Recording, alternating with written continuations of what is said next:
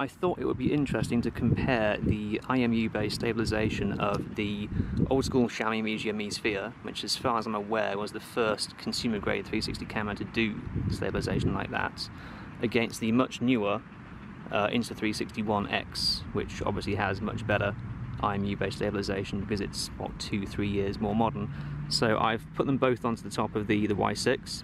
Incidentally, the tape is just there for peace of mind. There is actually a 1/4 inch UNC bolt in the middle as usual, and we're going to see how it goes. Okay, this is the Insta360 One X on the left and the Mi Sphere on the right. Audio is coming from the Mi Sphere right now, which is way louder than the Insta360 One X actually. First thing I realise is these micro vibrations in the Insta360 One X are way more pronounced than the Mi Sphere. And also, as the copter tilts to do its movement right here, the view on the Insta360 One X just there actually tilts as well, and then the FlowState stabilization kind of kicks in a few moments after that tilt and corrects it, whereas the Mi Sphere just keeps the horizon level the whole time.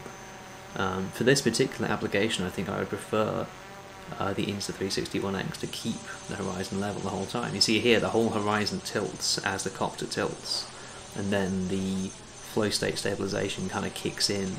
It lags behind slightly. I guess they do that to make movement seem more fluid, but actually I prefer how in the Mi Sphere is doing it here, where it's keeping the horizon level the whole time.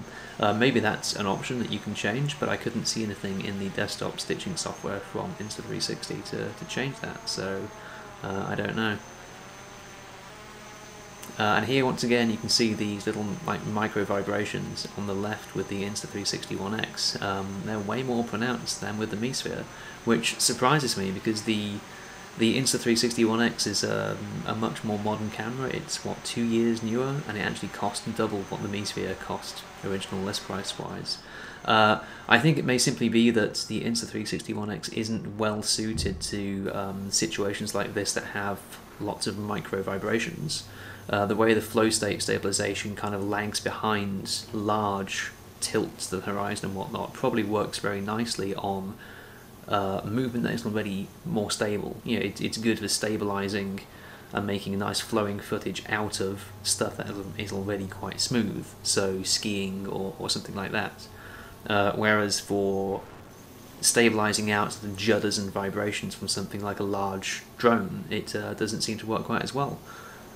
Because I've seen lots of really good, really smooth Insta360 One X footage from miniquads, but as anybody who's built larger quads, larger copters knows, miniquads actually inherently fly smoother than bigger copters with 9-10 inch twin blade props. So yeah, I suspect that to fly one of these things properly on a bigger copter you do need to have at least some vibration dampening or even a gimbal. So